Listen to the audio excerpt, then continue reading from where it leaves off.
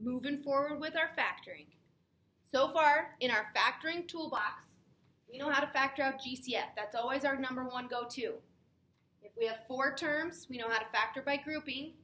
And if we have 3 terms where the leading coefficient is 1 of our x squareds, so this 3 terms is our ax squared plus or minus bx plus or minus c.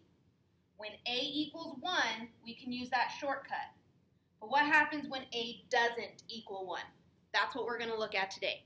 So we're going to go through a couple of examples explaining the process. The process doesn't really change a whole lot from what we already know. Like I said, we're going to be factoring by grouping. We know how to do that. There's just one thing that we've got to learn. All right? So we're going to look at a couple of examples and see how you feel. So we're going to start with this example. So 3b squared plus 5b minus 8. All right. If we go through our checklist, can I factor out a GCF? 3, 5, and negative 8, nothing in common. They don't all have v's. I can't factor anything out. So now what do I do? Does it have 4 terms? Nope. Moving forward. Okay. Is the leading coefficient 1? Nope. Moving forward. We're ready to do this new little twist. So what we're going to do, in our original factoring, we looked at the factors of 8 to try to equal 5. Factors of 8, 1 and 8, and 2 and 4. Signs are opposite, larger is positive. So that'd be a positive 8, positive 4, negative 1, negative 2. That's going to give me a 7 or 2, but not 5. So what do I do? Okay, because of this 3, it's going to change things up just a little bit. So instead of factoring my 8, what we're going to do is I'm going to take 3 and I'm going to multiply it to 8. 3 times 8, negative 8, gives me negative 24. So instead of factoring 8, we're going to factor negative 24. That's the only difference. We're using this number as a reference to find our factors. So factors of 24, 1 and 24, 2 and 12, 3 and 8, 4 and 6. I think we're solid there. Again, signs are opposite.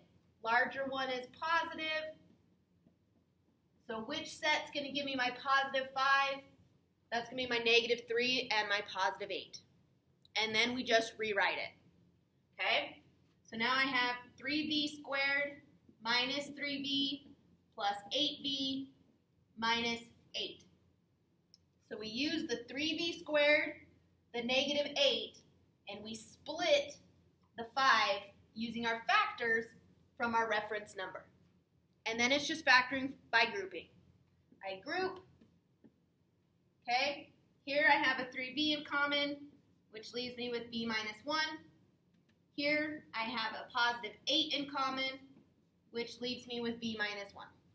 So together, we have the b minus 1, and I'm left with 3b plus 8. Just to show that that works, we'll go ahead and FOIL that back out. 3b times 3 is 3b squared. Check. b times 8 is positive 8b. Check. Negative 1 times 3b is negative 3b. Check. And negative 1 times 8 is negative 8. If we combine like terms, I get 3b squared plus 5b minus 8, which is my original polynomial. So just to kind of summarize what we just did here, first thing we're going to do, so our first step is that we're going to take a times c. That's my first step. And then we're going to find the factors of a times c. The factors of a times c, we're still going to figure out what combines to equal our b term. So remember that b term is our middle term here, in this case 5. And then we rewrite, and then we're ready to factor by grouping.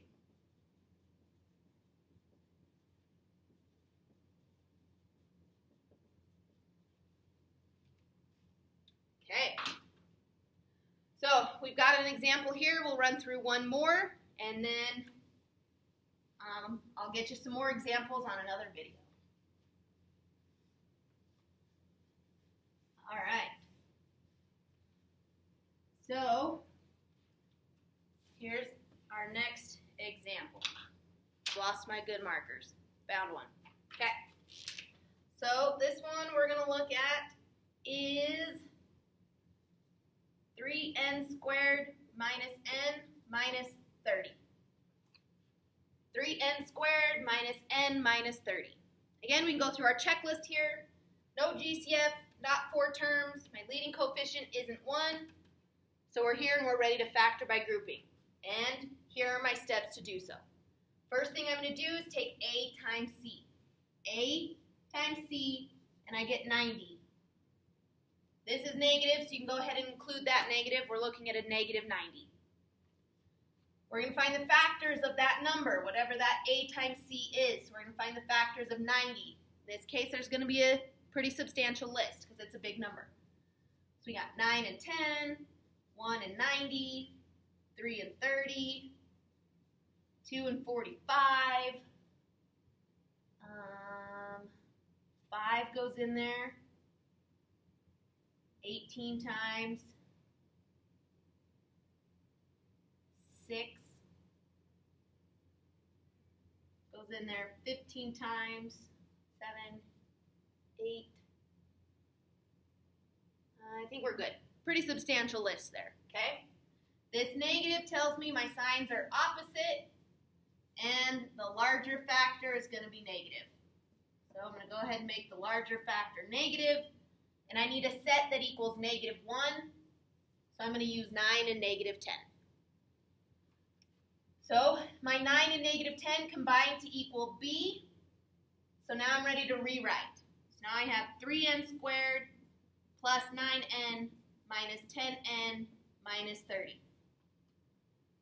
And I'm ready to factor by grouping.